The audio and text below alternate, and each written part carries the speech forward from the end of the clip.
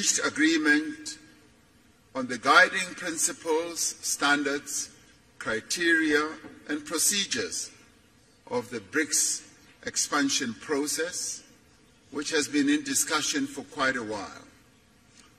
We have consensus on the first phase of this expansion process, and other phases will follow.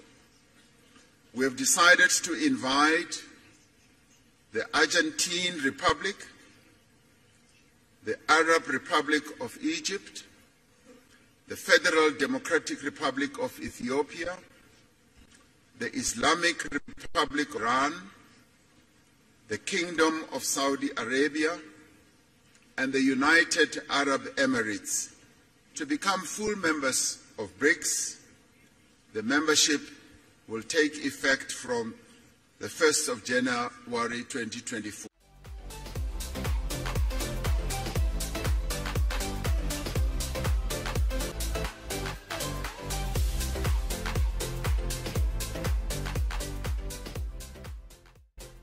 A reformed multilateralism entails inclusivity, cooperation, and diversity of voices and interests.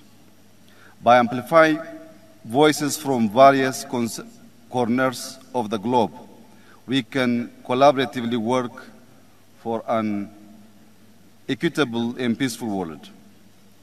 In an ever-interdependent world, collectivity is essential to adequately solve global challenges. Transnational problems requires joint solutions. Ethiopia is Africa's second most populous country, with around 120 million people, a greater majority of which are young and dynamic. This demographic dividend, if harnessed properly, can be a significant asset for cooperation through driving innovation, consumption, and providing a large workforce. Located in the Horn of Africa, Ethiopia also serves as a crucial gateway between Africa, the Middle East, and wider Asia. My country has also recorded one of the highest economic growth rates in Africa and has showcased its potential to become one of the continent's largest economies. This growth is backed by a mix of agriculture, manufacturing, and service, demonstrating a diversified and resilient economy. Our rich historic past, the breadth and depth of our bilateral ties across the world, as well as being forerunners in the establishment of key global and regional multilateral institutions, not only makes Ethiopia instrumental to BRICS bloc, but a key voice for inclusivity in the global arena.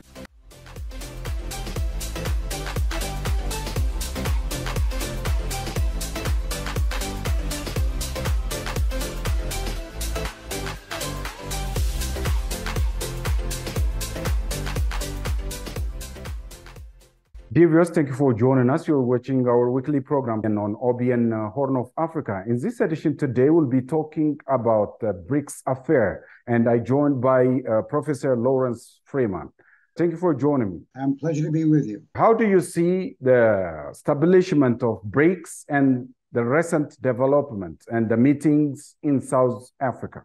What we're seeing now, especially with the recent BRICS summit that ended on Thursday in South Africa, and with the addition now of 6 nations, which brings the number of nations in the BRICS to 11, that we have witnessed a fundamental change in the reality of politics and economics in the world today.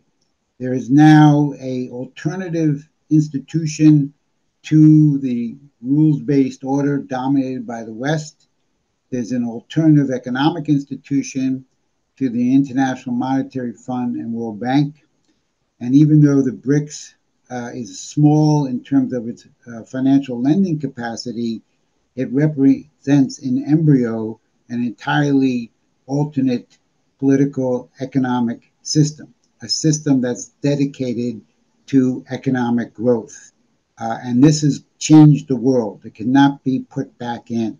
So we're living, as of today, in a new world, in a new universe, with the emergence of the BRICS. Okay, some economists say that the establishment of BRIC would create a multipolar world, which is unlike the previous imperialist move.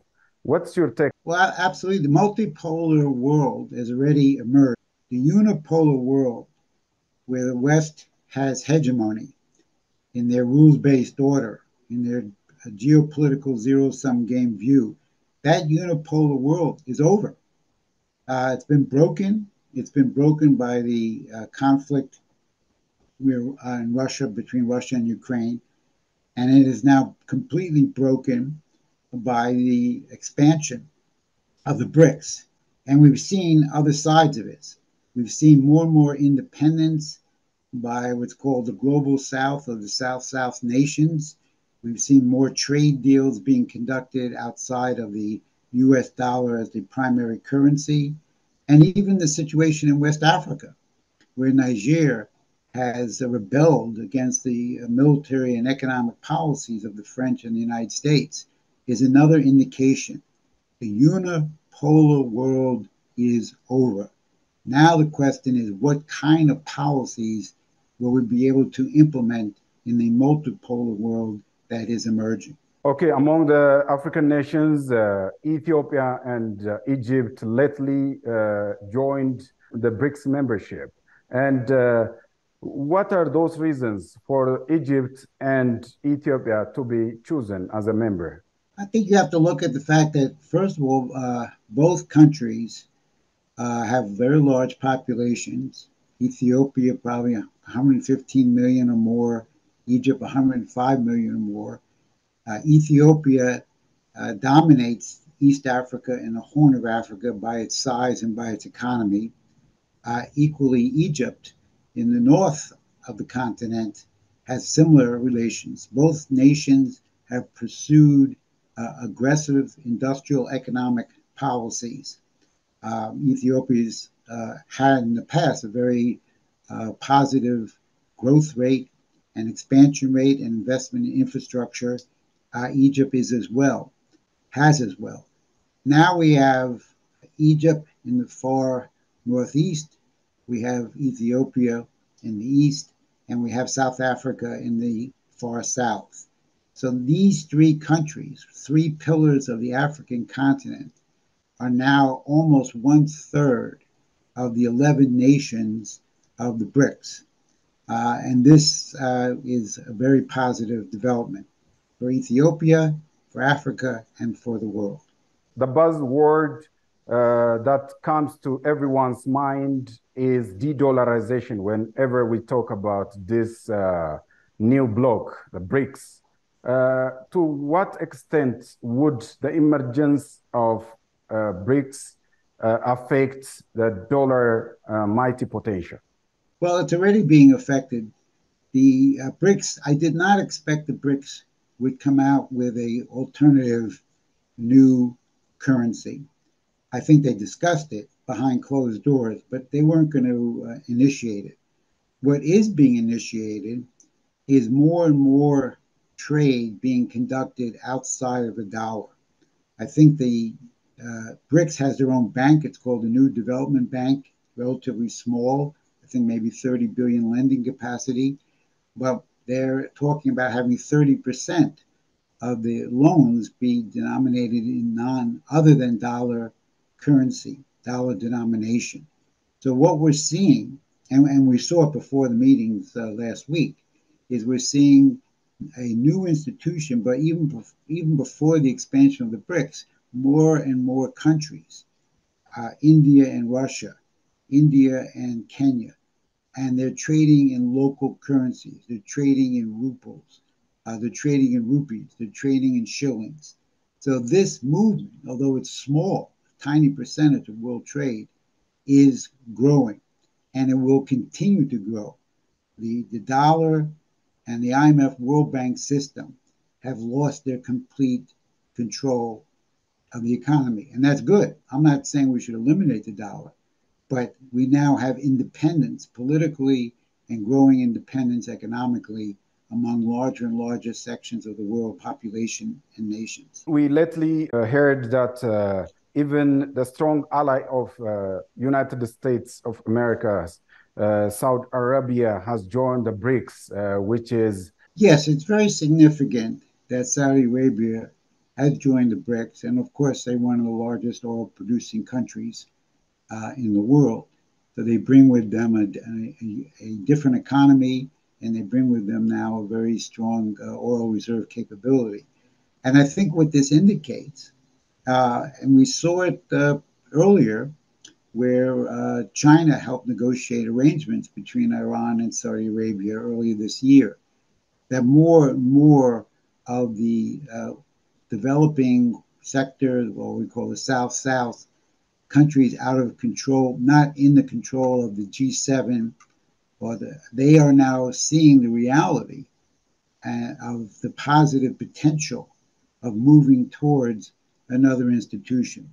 And obviously, with Saudi Arabia joining, this now is a clear indication that the hegemony of the West and their rules-based order has been broken and will not be put back in the box, so to speak. Okay, being a member of the BRICS wouldn't spoil the relationship of each nation with that of the US or others?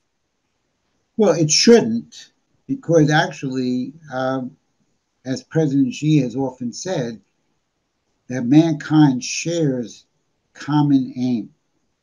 All nations share the common aim, or should, of development of their people, material, physical standard of living, and nurturing of the creative spark that each individual is born with. However, the West doesn't see it that way.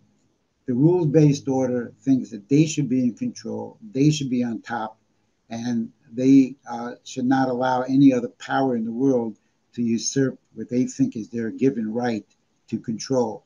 But that now is gone. So if the West was able to think clearly, intelligently, they would recognize the world has changed and that their old methods of control and domination and insisting on their brand of democracy and good governance and human rights no longer work.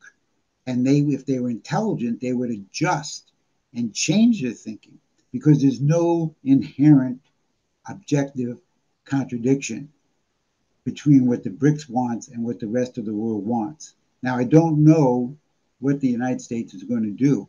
I don't know if they're going to retaliate. I don't know if they're going to accommodate.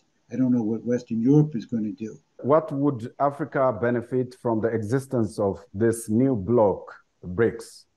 Well, what you're going to is now you have two more countries joining, both with large populations.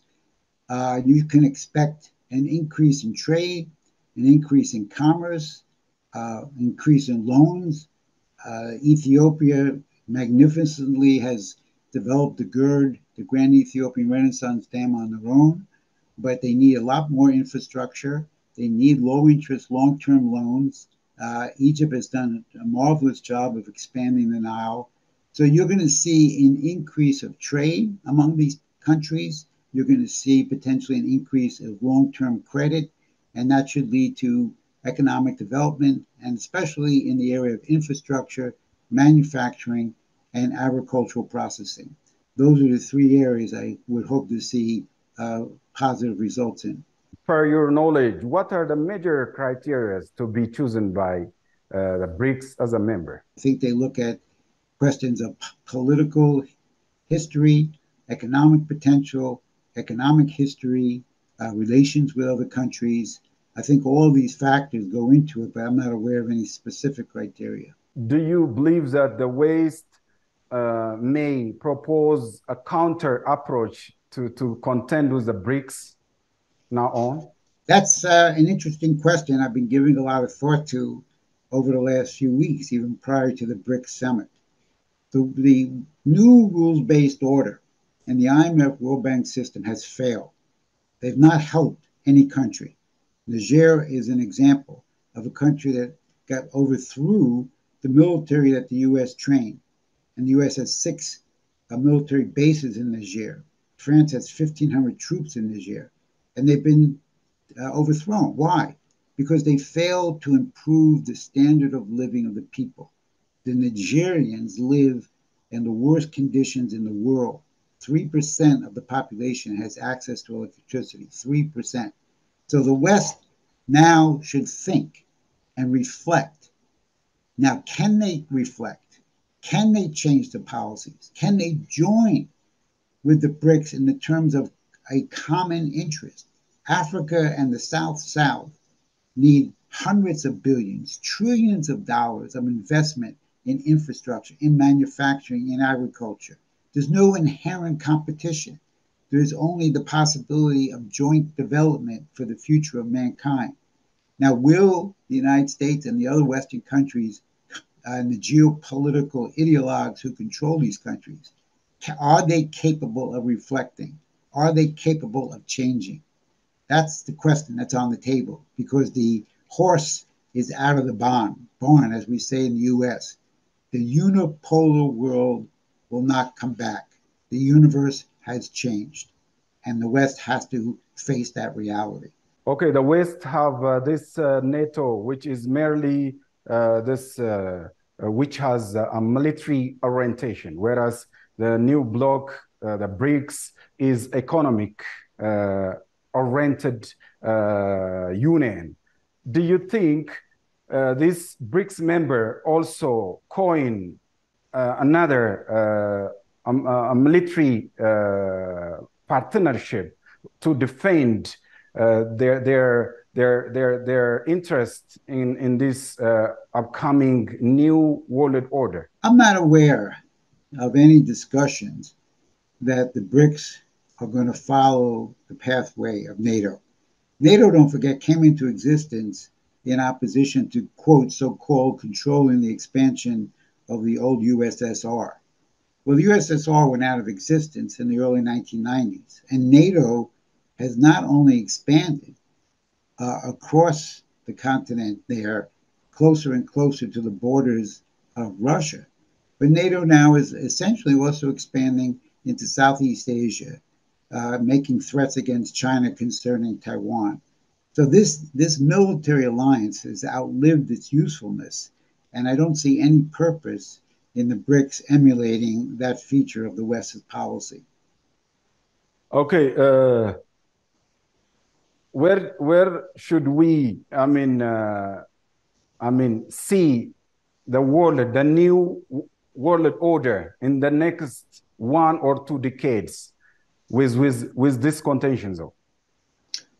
My hope, and this is something I've been fighting for my whole adult life, is that we will have a group of nations in the BRICS and outside of the BRICS who will realize that the most important question facing humankind right now is the elimination of poverty and the elimination of hunger.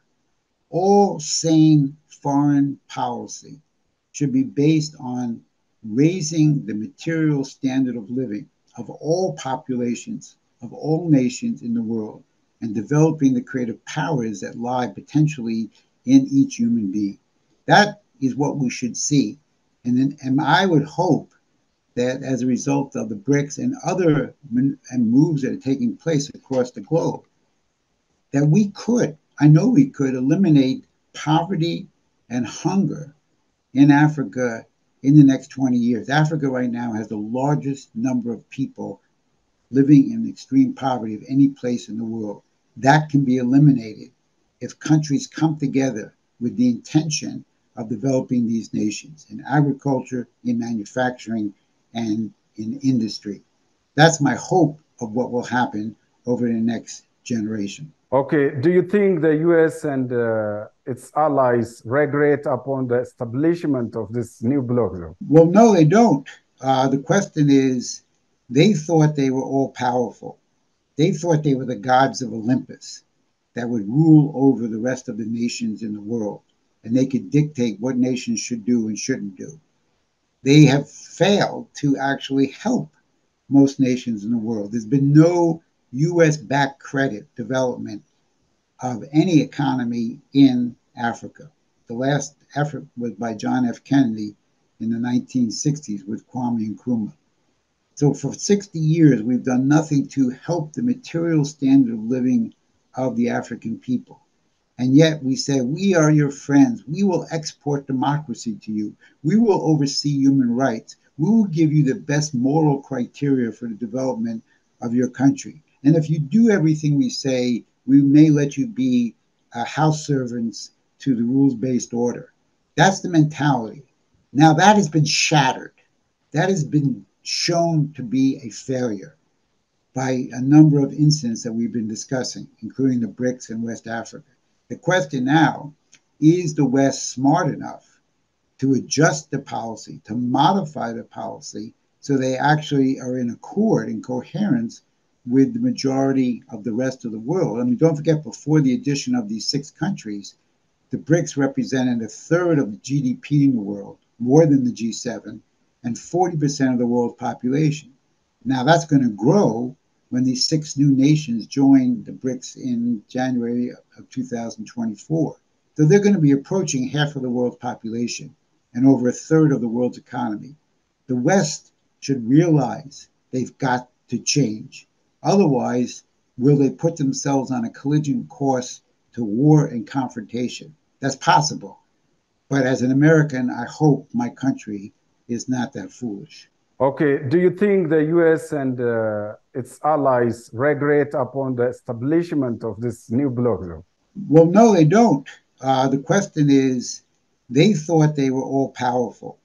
They thought they were the gods of Olympus that would rule over the rest of the nations in the world, and they could dictate what nations should do and shouldn't do. They have failed to actually help most nations in the world. There's been no U.S.-backed credit development of any economy in Africa. The last effort was by John F. Kennedy in the 1960s with Kwame Nkrumah. So for 60 years, we've done nothing to help the material standard of living of the African people. And yet we say, we are your friends. We will export democracy to you. We will oversee human rights. We will give you the best moral criteria for the development of your country. And if you do everything we say, we may let you be house servants to the rules-based order. That's the mentality. Now that has been shattered. That has been shown to be a failure by a number of incidents that we've been discussing, including the BRICS and West Africa. The question now, is the West smart enough to adjust the policy, to modify the policy, so they actually are in accord, in coherence with the majority of the rest of the world? I mean, don't forget, before the addition of these 6 countries, the BRICS represented a third of the GDP in the world, more than the G7, and 40% of the world's population. Now that's going to grow when these 6 new nations join the BRICS in January of 2024. So they're going to be approaching half of the world's population and over a third of the world's economy. The West should realize they've got to change. Otherwise, will they put themselves on a collision course to war and confrontation? That's possible. But as an American, I hope my country is not that foolish.